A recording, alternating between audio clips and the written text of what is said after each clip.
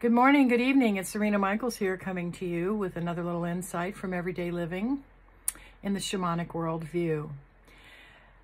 I want to just bring you blessings and greetings and love to you wherever you are on Mother Earth's skin, whatever time zone it is. Whenever you're watching this, may it bless you. Namaste. Today I had an experience with a beetle and two of my grandchildren.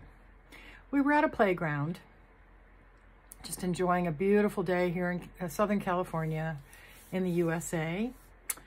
And my granddaughter ran to me and said she had seen a beetle that was in distress and what could we do to help it. So we all went to investigate, and indeed there was a beetle, quite a large one, a big black beetle, maybe this big. And it was in the sand on the playground, on one side of the playground where there's a cement wall holding the sand in place. Now on the other side of the cement wall and slightly higher, it's like a retaining wall in a way, was grass and bushes and trees and the normal environment of a beetle and of many other little creatures. But this beetle was in the sand at the bottom of a cement wall. Might as well have been a cliff or a mountain as far as this beetle was concerned. And this beetle did not appear to have wings. It was not a winged beetle, and it just kept trying to climb out of the sand, which is very hot, by the way, the Southern California sun beating down on it, climb up this cement wall. At the time, I wasn't thinking of anything except what can we do? I don't want to disappoint my grandchildren. This poor little creature is in distress. How can we help the beetle? It seemed like a simple thing. Pick the beetle up, put it in the grass. Well, like many people, touching insects is not one of my favorite things. Now, I do recognize as a shamanic practitioner that, and someone who embraces the shamanic worldview, that everything is my relation and that everything is my teacher. And that includes this lesson for not only for me, but for my grandchildren. And that I needed to show them how to practice compassion for all of our relations. And in this case, an insect who is related to us and to whom we are joined energetically.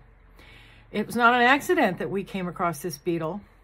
Now, this beetle and his consciousness has no awareness of us, just as we often have no awareness of the higher consciousness that is all around us. I was very much struck by the fact that sometimes we're in a similar situation. We're tired, we're hot, we're stymied, we don't know how to get over the wall or the barrier that's in front of us. If we turn around and go back, this beetle was facing this huge, long, hot trek across a sandy playground where children might step on him or hurt him. And really, honestly, to go back across the playground for this beetle would be like walking a mile in the hot desert for you or me. He was determined to get through or up over this wall and get away from this hostile environment. So we decided to help him. So one of us took our masks and laid it down in front of him, and I'm not even sure he knew that it was what we were trying to do. He just kept walking, you know. He climbed on the mask because what happened was he would climb up the wall and fall backwards away from the wall and then crawl back to the wall. So we put a mask in front of him. He crawled on it, and then I gently lifted it up by both sides, and we took him and put him into the grass. And we were, of course, delighted, filled with pleasure that we could help this small creature, bring him some cool relief from his hot, torturous, hellish task that he had been engaged in. And so we watched him, and he crawled an inch or two, and then he just stopped. Boom. Dead still.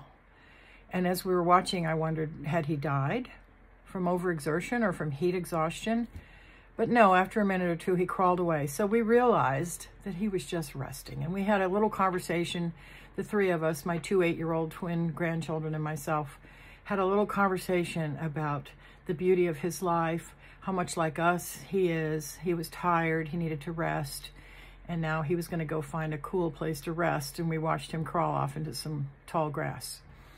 So, I got home, made the kids some lunch, doing my grandma thing, But all the time I'm thinking about this beetle and how he reminded me so much of how we get stuck sometimes. We're just stuck and we're just pounding our head on, it's like on a cement wall. How do I get out of here? And we try to climb up and we fall back, and we try to climb up and we fall back. And we're hot and we're tired and we're exhausted, and we just feel like this will never end. And how many times have you or I experienced some sort of intervention? It could be a human intervention, it could be a divine intervention, it could be some kind of intervention that we're not even aware of how it happened or how we achieved getting up over the wall or through the wall or around the wall, but somehow we were there. And it felt like such a huge relief, and we needed to rest. And many things in life can feel like that. A paradigm shift, an impossible task that someone has set us, changing from one thought pattern to another thought pattern, whatever, anything. It can be anything. That beetle's consciousness was really not aware of us saving him. He just accepted the help and moved on with his life.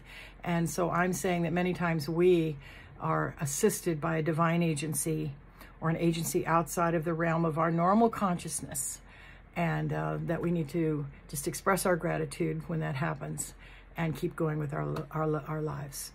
All right, that's my little insight from living life is in the shamanic reality. Namaste.